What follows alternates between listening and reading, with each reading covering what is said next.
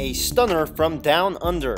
5th-ranked Rafael Nadal was upset by fellow Spaniard Fernando Verdasco in the first round of the Australian Open Tuesday in Melbourne. After dropping the first set 7-6, Nadal bounced back and took the next two 6-4, 6-3, but Verdasco bounced back and won the last two sets 7-6, 6-2 to pull off the shocking upset. The match lasted 4 hours and 41 minutes and was the earliest exit for Nadal in the Australian Open. Nadal wasn't the only top-ranked player to get knocked out Tuesday.